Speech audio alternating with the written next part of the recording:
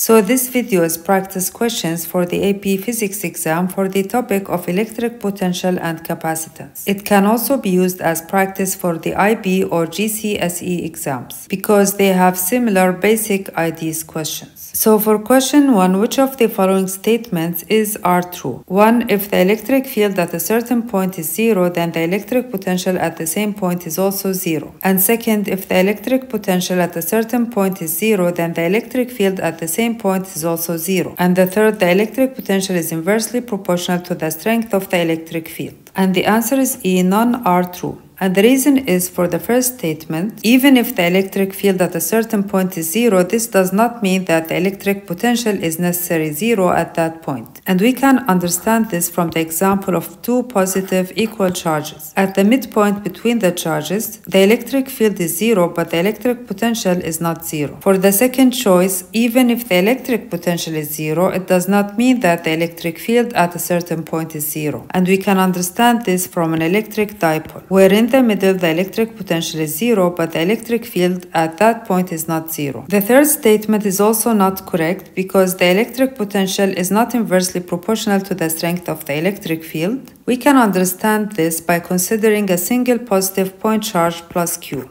At a distance r from this source charge, the electric field strength is given by Coulomb's constant times Q over r squared. And the electric potential is given by KEQ over R, which is equal to R times E. So as you can see, V is proportional to E and not inversely proportional to E. So the answer is E.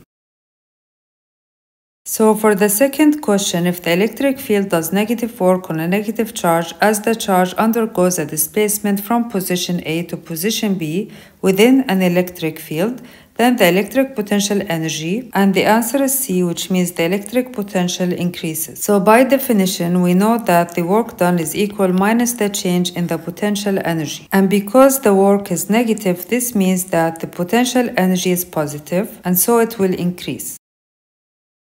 So for question 3, the work required to assemble the system shown above, bringing each charge in from an infinite distance, is equal to. So the work done to assemble the configuration is equal to the potential energy of the system. So W is equal to U, which is equal 1 over 4 pi epsilon naught sigma Qi Qj over Rij. And the potential energy is equal to 1 over 4 pi epsilon naught, and we include each pair. So we include 1 with 2, with 3, and with 4, and 2 with 3 and with 4, and then 3 with 4. And you can see the distances are equal to S.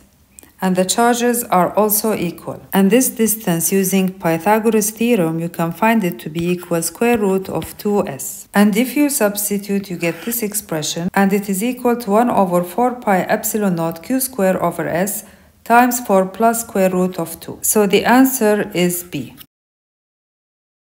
So for question 4, negative charges are accelerated by electric fields toward points at higher electric potential. And this is because, by definition, the change in potential is equal to minus the work done over Q. If an electric field accelerates a negative charge doing positive work on it, then the work done is positive. And if Q is negative, then this ratio is positive, which means that delta V will increase, and the negative charge will accelerate toward points at higher electric potential. So for question 5, a charge Q experiences a displacement within an electric field from position A to B. The change in the electric potential energy is delta UE, and the work done by the electric field during this displacement is WE. And the answer is E, because by definition the potential difference is defined to be the change in potential energy over Q. And for a displacement from A to B, V final is VB and V initial is VA. And this is equal to delta U over Q. And so the answer is E. So for question 6, which points in this uniform electric field between the plates of the capacitor shown above lie on the same equipotential. So because the electric field is uniform between the plates of the capacitor, the potential varies linearly with distance from either plate, and the potential difference is given by ED, where D is the distance between the capacitor plates. So the points 2 and 4 are at the same distance from the plates, and they lie on the same equipotential. So the equipotentials in this case are planes parallel to the capacitor plates. So option A is not correct because 1 and 2 are not at the same equipotential. Neither are 1 and 3, but 2 and 4 are at the same equipotential. 3 and 4 are not at the same potential, and also E is not correct. So for question 7, two isolated and widely separated conducting spheres each carry a charge of -q. Sphere 1 has a radius of a and sphere 2 has a radius of 4a. If the spheres are now connected by a conducting wire, what will be the final charge on each sphere?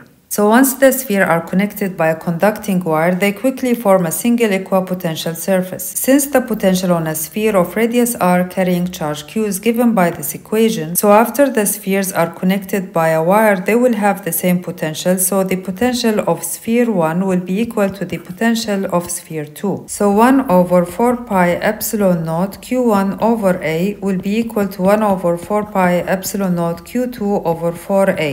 So we have q1 will be equal to q2 over 4. And because q1 plus q2 is equal to -q minus q, which is equal to -2q, then the fact that q1 must be equal to q2 over 4 means that q2 over 4 plus q2 is equal to -2q. And this gives q2 is equal to -8 over 5q, and q1 is equal to -2 over 5q. So the answer is D. So for question 8, a parallel plate capacitor is charged to a potential difference of delta V. This results in a charge of plus Q on one plate and a charge of minus Q on the other. The capacitor is disconnected from the charging source and the dielectric is then inserted. What happens to the potential difference and the stored electric potential energy? So in this case, the charge on the capacitor will not change after disconnecting it from the charge source, and because Q cannot change, then C is increased as a result of inserting the dielectric. And since delta V is equal to Q over C, then the potential energy must decrease. And also because the stored potential energy is equal to Q squared over 2C, an increase in C with no change in charge implies a decrease in the stored potential energy. And so the answer is A. So thank you for watching and see you in the next video.